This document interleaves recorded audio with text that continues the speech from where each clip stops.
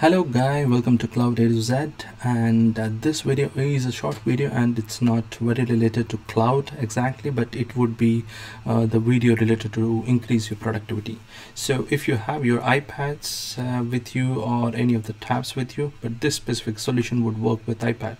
So recently iPad has launched iPad Pro 12.9 2020 edition, and if you have existing MacBook Pro then and installed with Catalina, then you must have, it should be quite easy to just click on this AirPlay icon which is displaying here, and then just do it and like connect with your particular iPad and make it as a secondary display. Okay, since if it isn't possible in certain cases where your particular laptop may be into the corporate network or has some corporate policies, firewalls and other blockages, so in order to fix that particular issue, which actually doesn't play with many of the internal files which are audited by a company, but it's a very general MacBook Pro preferences which you are going to change.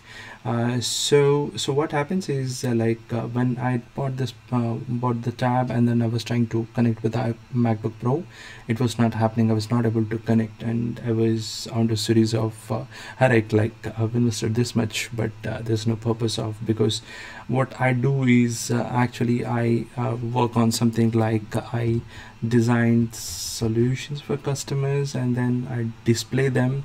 Like I can let me show like this.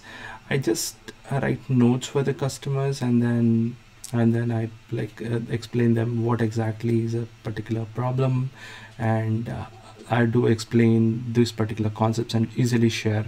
So it's easy for me to jot down that particular my understanding on a very native or traditional way of reading a book and then joining up points with the help of a simple Apple Pencil like this, and it's very good, it's very productive, and when I'm not using iPad for that particular writings, I can use as extra display, because I have a small home where I just want to constrict everything and then use as much as possible portable and slidable things.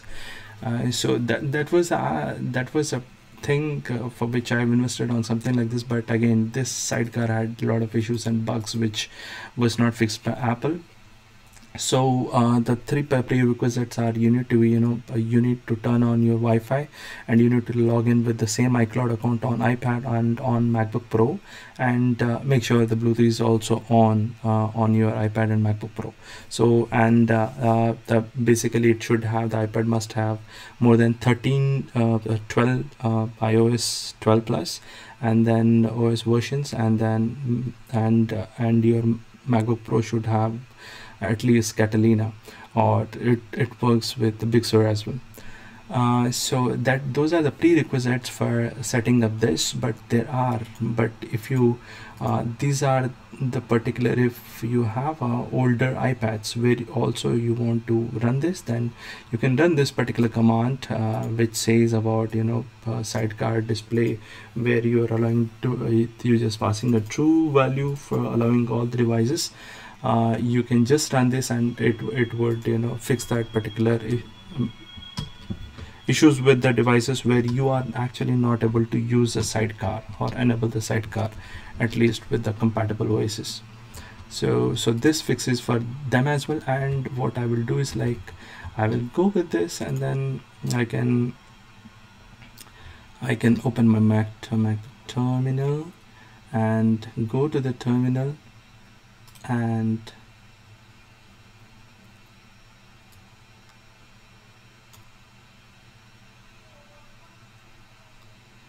you need to run these particular commands in terminal.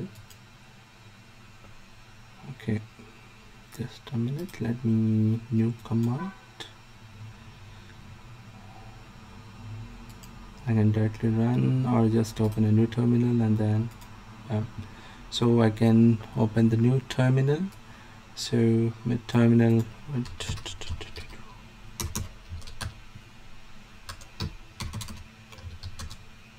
So you need to copy this term in this particular, and then it would trigger this particular settings into the sidecar preferences.plist, and then it would pop up your sidecar pane. The sidecar pane is nothing but, if you go and try to search sidecar, so it gives sidecar customizations and other things like how exactly you want to display on your iPad Pro. So yeah, this is your, so it's already connected. I fixed it, and you can show touch bar as well, where your device will just restart and then it will show the touch bar settings. And okay, and then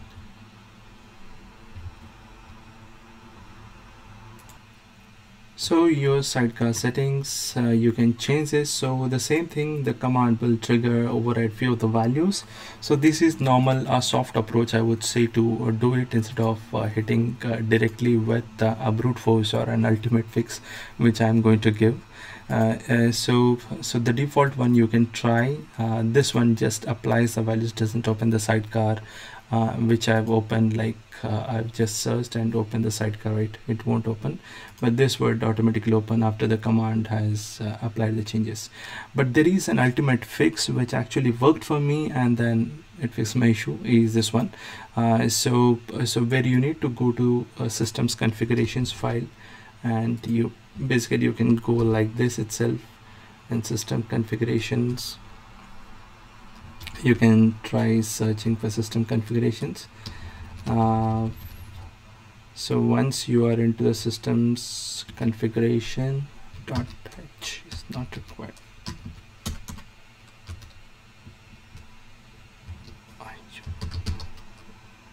System.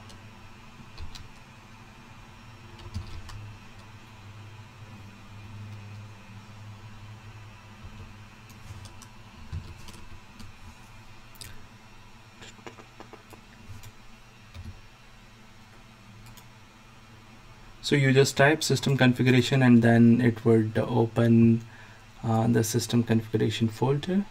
So this system configuration folder, which has these particular files, plist and preferences.plist, preference.plist.old, and network interfaces.plist.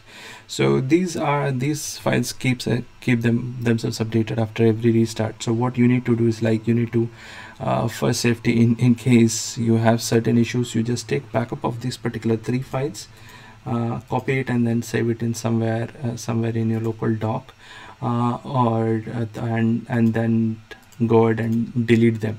Okay, so once you delete, and then make your restart, MacBook Pro restart again, and then once you come here, and then you can just click on your devices, whatever the device name you have given, you can just give, and then it would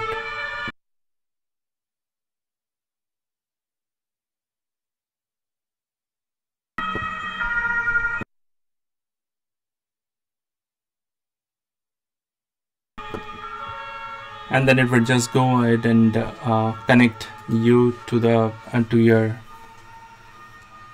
it will connect you to the iPad Pro, and it will display as and there are a few of the options, like you can actually mirror the same desktop what you have. If you have already a single MacBook Pro, you can make it as an extended display or a separate display in here, and then you can add something called a sidebar, touch bar, so that if you want to control with your own keyboard, which is there, if you want to type something on the same screen which you are extending using your keyboard of your iPad, then you can directly use by these particular options, and then that itself you can key in those values, and then you can actually copy or try to show to a customer or something. You can actually mirror any of the displays content of which you are making a presentation or something like that. You can just duplicate it and show in the other reverse side to the customer, where you're sitting from the one end and he may be not able to see that. So you can do that. So this is a quick fix and I will be updating this particular commands and the configuration folder where you need to go, and what particular files you as I suggested will delete, and it would perfectly fine. Thanks a lot, I just wanted to share because I didn't want you to also waste some time, which I did. Thank you. Have a great day and bye bye. Cheers.